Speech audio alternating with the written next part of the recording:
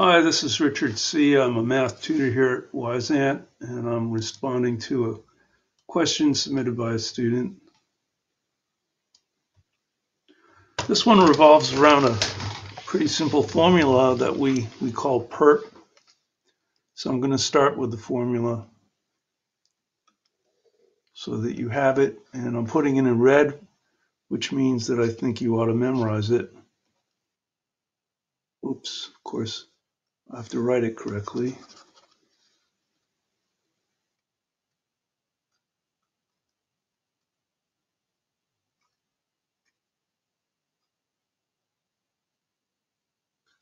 So you can see why we call it PERT. The ending amount, which is A, is equal to the principal or starting amount times e to the RT, where R is the rate, T is time. So for part A, the rate of decay, we'll just put that in first. Let me just change colors.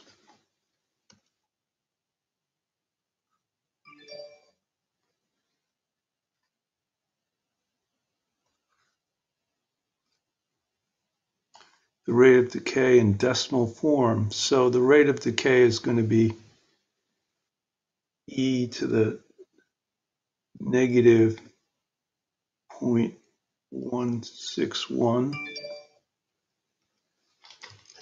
And so you just put that into your calculator.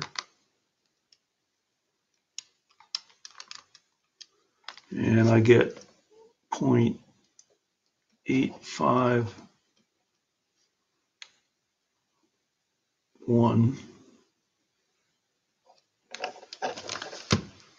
and calculate the amount remaining, part B.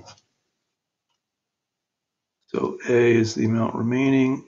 They started with 220 milligrams.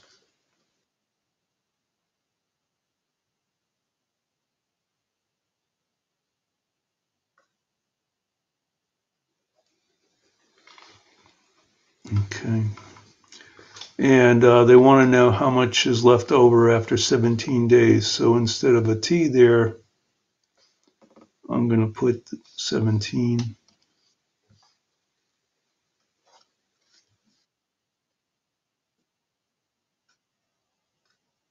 And that's it. Now it's just a matter of doing this on the calculator.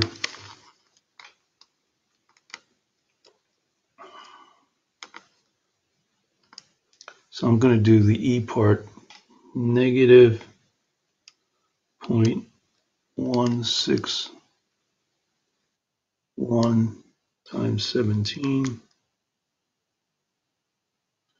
and then times 220. And I'm getting 14.2.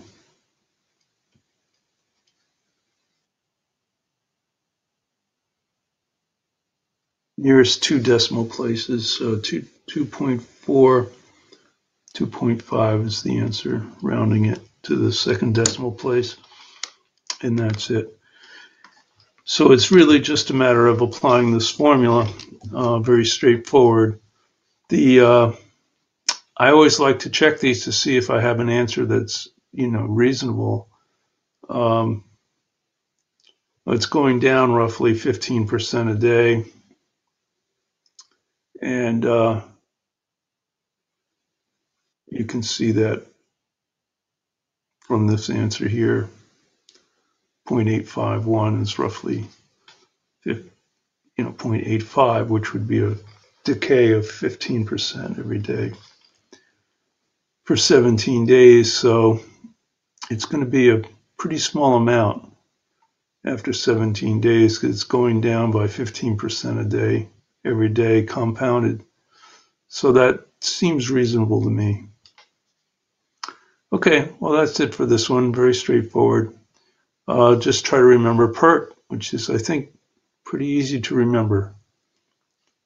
Okay, see you guys next time. Bye-bye.